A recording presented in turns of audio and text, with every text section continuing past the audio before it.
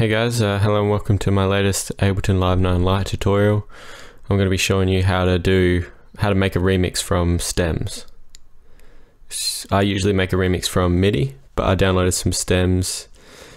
It's a bit harder way to make a remix with stems because you gotta warp them, and I don't know how else to explain it. You gotta stretch them out, fit them to the tempo you want to make the remix at, and mine's usually hardstyle, so I usually have to do a lot of tempo changes, but it's usually pretty worth it, and it's always a bit of fun to do a remix. So I've got the stems for Will Sparks Another Land. There's currently a remix competition going for that. I'll try and leave a link to the stems in the description. They're for free anyway, so I mean you can probably just Google and still find them. But I'll leave a link, and yeah, maybe try making a remix of this. It's a good track.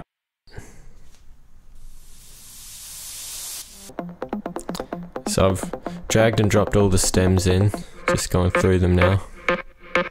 As you can see, my tempo's at 120 in the corner, but this song's still going at its normal tempo. That's because when you load something in preferences, when you load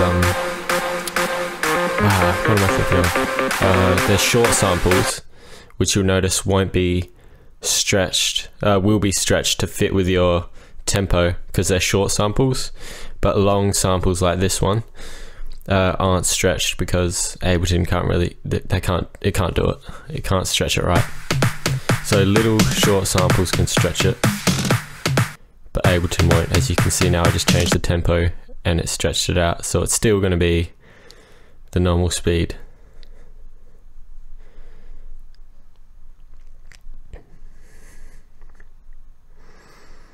So now we're going to go in here, double click it, click warp.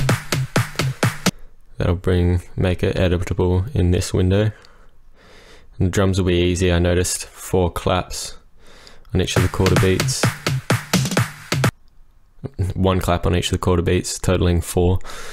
So I'm just going to drag them onto the quarter beats,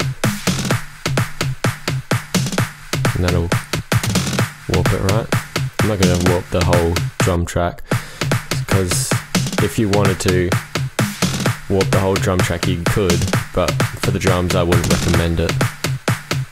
I would probably just warp a few bits that you like and then take the loops like I'm doing right now, because I'm short tutorials.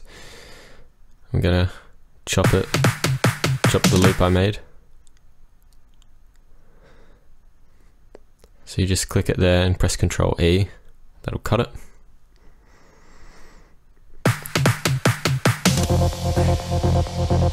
Just loop it.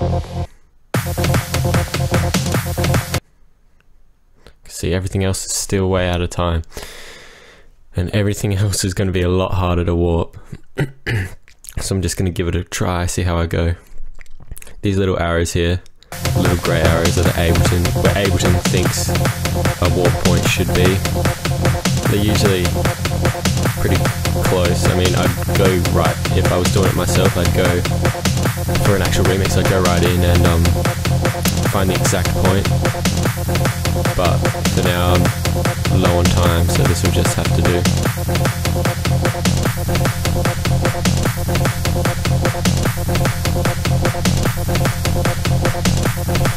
Seeming to fit in.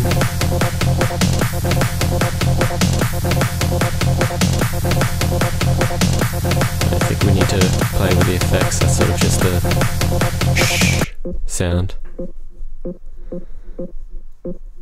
We need to mess with this one a bit. I'm not going to do the whole riser build up with this.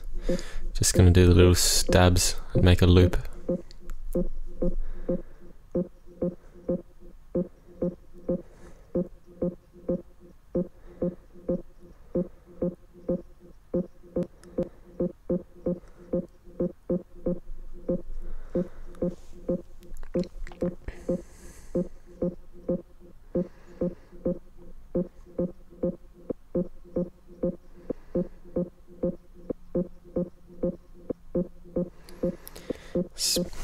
can imagine it'd be pretty strenuous, pretty boring work doing all this for a remix. That's alright. I'm doing all this for a remix, messing with all these stems. It's pretty hard work. Like I said, I'd usually download a MIDI file and use that. It gives you actually quite a bit more control, but you don't get everything. So you usually get the main melody line and the drop. You won't get any of the build up or any of the other melodies that might be in it. It's just the main one.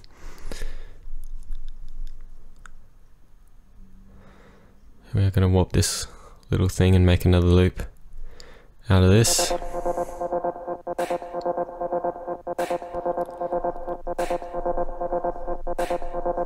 This one will be a bit more difficult, I think.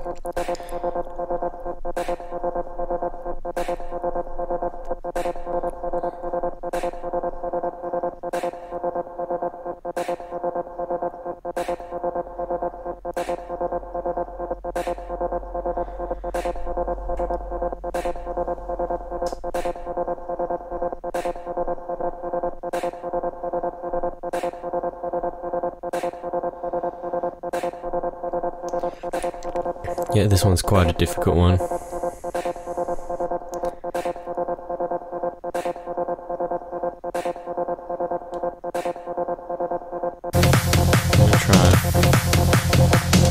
Probably gonna try making a loop somewhere else.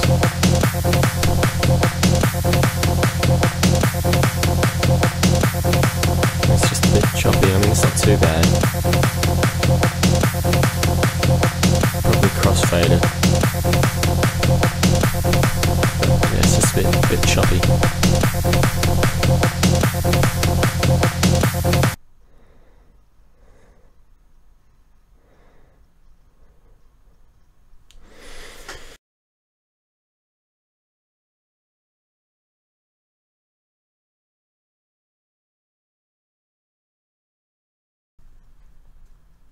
So I'm going to see if I can make a loop out of this bit here.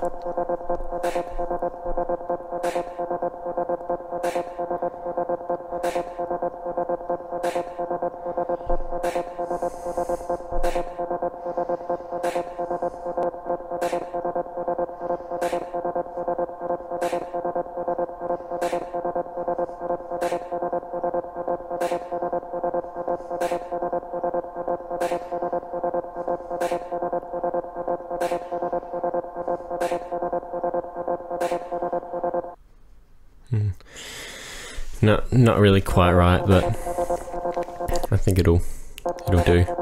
It's showing how you warp anyway, which is the main thing. How you warp clips. And there we have it. Sort of increase the tempo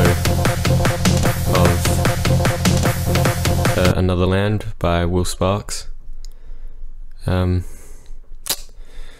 Yeah. I mean, you can usually play around with it. Like, I only showed warping, but of course you could cut out samples, cut bits and pieces, recombine them, and do a whole lot of other stuff with it. But yeah, thank you for watching. I hope you enjoyed the video. I hope it helped. It's pretty basic, just showing some how to warp in a remix sort of setting. I'll probably do another tutorial pretty soon about how I would go about making a remix with using the MIDI files, as I've mentioned a few times. But yeah, hopefully this helped. Leave a like and subscribe if it did help you, and thank you for watching.